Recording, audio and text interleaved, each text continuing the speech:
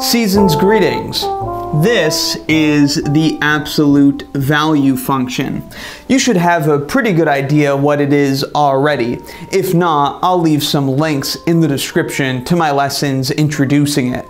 The absolute value function just gets rid of negatives. So, for example, the absolute value of -4 is equal to 4. One way we often think of absolute value is that it tells us a number's distance from 0. So even though -4 is negative, it's 4 units from 0, and so the absolute value of -4 is 4. But suppose we have y equals the absolute value of x. Then this is an equation that we can graph. But what does its graph look like, and how do we graph it by hand?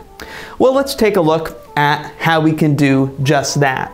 To begin, of course, we need a plane, an XY plane, a Cartesian plane, whatever you like to call it. We need a plane that we can draw this graph on. So let me draw one. There is our y-axis, and here is our x-axis. Now, for this function, and for pretty much all functions that you're trying to investigate on the plane, if you want to know what their graphs look like, you should try finding a few points on the graph, plot them, and connect them. So to do that, I'll often use what's sometimes called a T-chart, because this looks like a T. It's just a helpful way to organize a few points that will be on this graph. On the left, I've got the x column. I can just pick some nice values for x, plug them into my equation, see what y has to be, and put those points in this chart. Again, you can pick whatever you want for x. Generally, of course, you want to pick nice, easy values. What's nice and easy will depend on the function, but for this one, some small values of x will be perfectly fine. I don't want to put in big values of x unless I have to, since if I have big values of x, then I might need a pretty big graph. So let's keep the numbers small. Let me try plugging in -2 for x. Once you pick an x value, you don't get to pick a y value.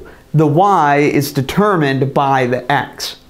So if x is -2, then what's y?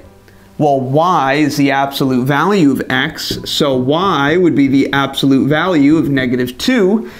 Again, absolute value just gets rid of negatives, so that is 2. So in my chart, next to the -2 in the x column, I'll put +2 in the y column, and then -2, 2 is a point on the graph of this function. So I can go ahead and put that point on my graph. I'll need to start marking this up a little bit. Let's say that's -2 on the x-axis, and there's +2 on the y-axis. So this point, -2, 2, is right about there. One point isn't going to cut it though. I'll need some more. So let's plug in another x value. Again, you can pick whatever you want. Let's say we pick 0. 0 is oftentimes a pretty nice number to work with. So I'll plug in 0 for x. If x is 0, y has to be the absolute value of 0. Since 0 is not negative, the absolute value doesn't change it. So the absolute value of 0 is just 0. So the y that corresponds to 0 is 0. 0, 0 is another point on my graph. So I'll go ahead and plot that there. That's right on the origin. So then can we say there's 2 points? Let's connect them. Let me do my best here. Connect the 2 points, and there's our graph, y equals the absolute value of x. No, that is what you call wrong.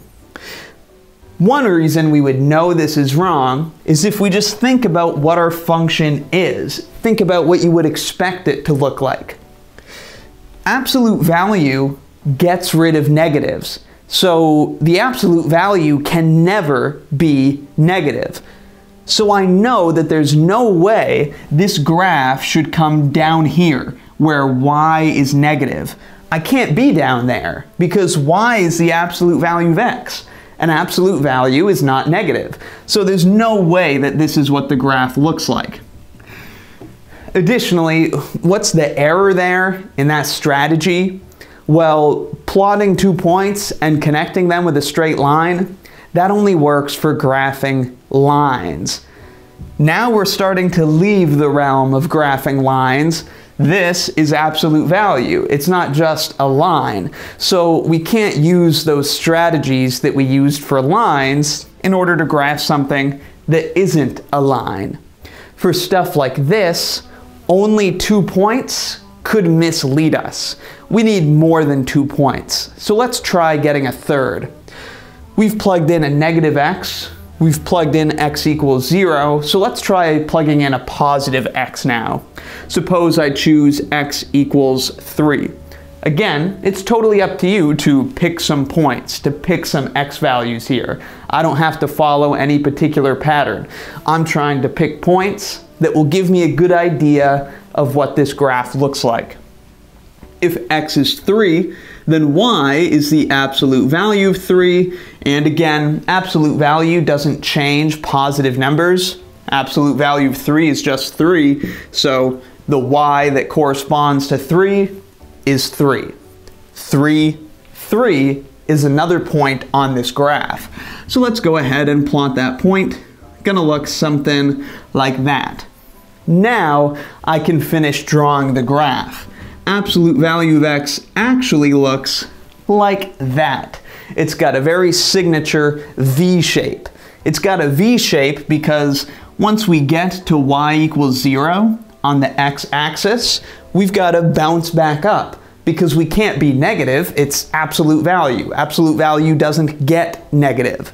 So that's what it looks like. Now, you may recall when we were graphing lines, there are many different things that you could do to a line. You could change its y-intercept, or maybe give it a smaller slope, or a negative slope, or a really big positive slope.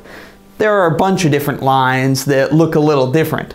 Same sort of thing is true with absolute value. This is a graph of the basic absolute value function, y equals absolute value of x. But what's going to happen if we make some transformations to it? Suppose we wanted to graph the absolute value of x with a -2 in the absolute value bars. What would that look like? Or what if we had a +4 outside of the absolute value bars? Or what if we multiplied the absolute value part by 3? What would this stuff look like? We'll talk about that in later lessons, but you can start to investigate what these sorts of graphs would look like in the same way that we graphed this one here. Plug in some x coordinates, figure out what y has to be, plot those points, and connect them to try to get an idea of what the graph looks like. They'll all look kind of like this.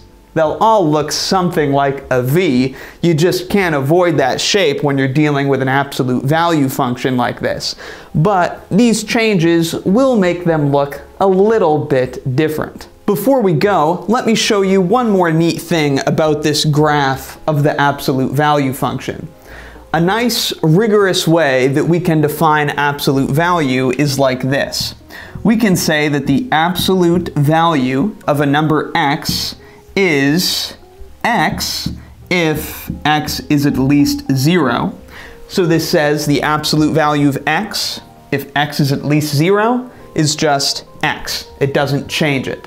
On the other hand, if x is negative, so x is less than 0, then the absolute value of x will multiply it by -1 in order to make it positive.